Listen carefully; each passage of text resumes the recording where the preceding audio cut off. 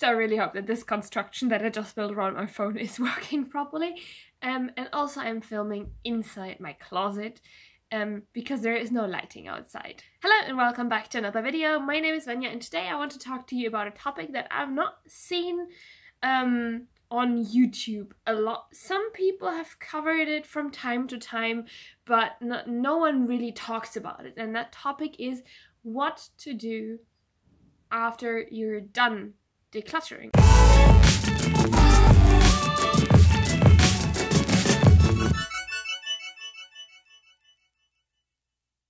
So I've been going down this like minimalist path for, I don't know, one and a half years now, so not too long, but I think enough to gain some experience on what it's like to be aware of what you buy, what you have, and what you get rid of. So I did a few kind of decluttering rounds using different methods of decluttering. Like I tried to play the minimalism game. Then I did the KonMari method, the what I didn't use in 90 days kind of method, and what else there is out there. I think I've tried it all. But right now, I feel like I'm done. Like, I'm done with decluttering. When I look around my room, of course, there are still a lot of things in my room, and there are not necessarily things that I really need in my life, but there are all things that add a lot of value to my life, so I really do not want to let them go. So I stopped decluttering. Whenever I try to go through my stuff and see what else there is that I can like throw away, give away, I find nothing. Of course, there are the odd bits and bobs that I do not need anymore, but there is really no systematic decluttering anymore.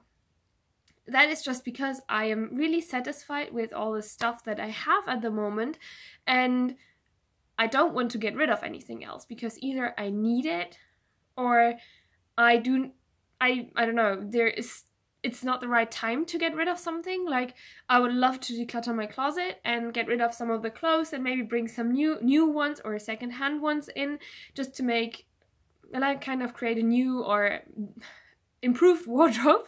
But there's just not the money to do that, and so I really do not feel like spending money on something that I basically already have. Yesterday I decluttered some things. I still found some things that I really don't need anymore, but they have no system. Like, I do not go through my wardrobe anymore and declutter clothes, or go through my other cupboards and declutter, like, I don't know, writing materials and stuff, or pens.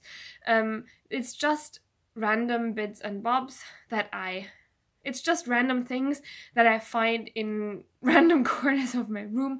I didn't know they existed. So what am I doing now? Of course, I'm still aware that I have more things than I really need or want, but I am not willing to throw those things away or give them away because I know that I can get some use out of them. For example, wrapping paper. This is one of the things that annoys me the most. Wrapped in plastic. I don't really need it. Like, I give presents in different ways now. I use like reusable bags and like fabric to wrap my presents. So I don't really need this, but at the same time, why throw this away and waste it? So I am at the stage of using up, which I would suggest comes after minimizing your whole thing. After getting rid of all the things that you do not need, I suggest you start using up your things, because you will still kind of step by step minimize all your things or minimize your possessions, but at the same time you do not just throw them away. Okay, I don't know, I didn't prepare this video. I just wanted to share this message with you that of course there has to be kind of a stop to minimalism, because you can't just keep on going until you don't have anything left, or you convince yourself that getting rid of things that you like and want and enjoy just because you're a minimalist is a good thing. So I don't suggest that, but if you feel like you are at a point where you don't know what to do anymore, I would suggest to start using up your things as a whole. Another thing that I'm using up is like old bathroom products, like hand creams, or I don't know, there's just the closet is in front of me, so there's so many things, like old makeup and yeah, just things like that you do not really enjoy anymore or don't need anymore, but that are too expensive, precious, or just valuable to give them away. It is another kind of minimizing, but it is still reducing all the things you have. Yeah, I think that is all that I wanted to say. Really, this is going to be a really short video. Now I'm just going to show you what I decluttered, like the little things that I still found. Warning, they're just random things that you will probably say, what kind of crap are you keeping in your room? But yeah, these are just things that I thought I would need or use, but I really didn't. So let me show them to you. So first of all, I've got these like antique looking folders that I picked up from a free bookshelf. There are 2 more there, and I really don't need them. They're from 1995, and I thought they would be interesting to read. And I thought they would be interesting to read through, but to be honest, I'll probably never look at them, and I already know a place where to bring them and see if they want it. Then I've got some old books and papers that I am decluttering. I looked through these. These are just like old notes that I don't need anymore. Then I've got some plastic containers, which I thought I'd reuse for my zero waste shopping, but I have enough containers. Some iron and vitamins, and 2, I call them tea socks. So you put your tea in them, and they're a bit gross, so I'm gonna let them go. Then I've got this bicycle basket, which I picked up from the trash, basically. Someone threw it away, and I thought I'd put it on my bicycle, and it's in quite good condition, like I would use it, but then I realized I don't want it because I have a bag that I can clip onto my saddle. Then I've got this skateboard, similar story to this one. I picked it up from the trash, and I thought, why is someone throwing away a skateboard? I could learn how to skate. Guess what? I didn't.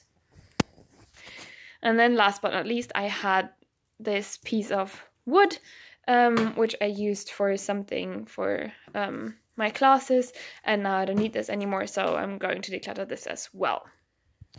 So you see, it's just like random things, and while I am not consciously decluttering anymore, I am trying to use things up and that way minimize my belongings as well.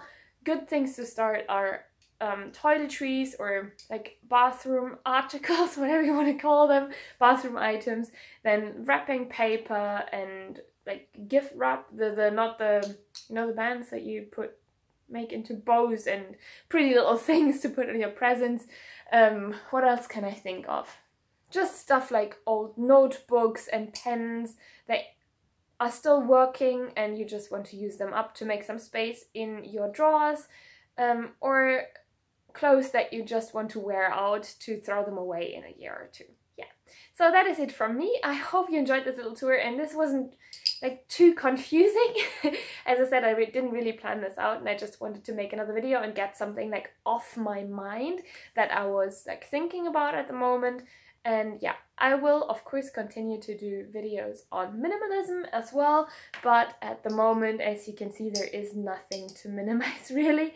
Maybe I'll branch out a little bit and try to minimize other people's flats or rooms or belongings.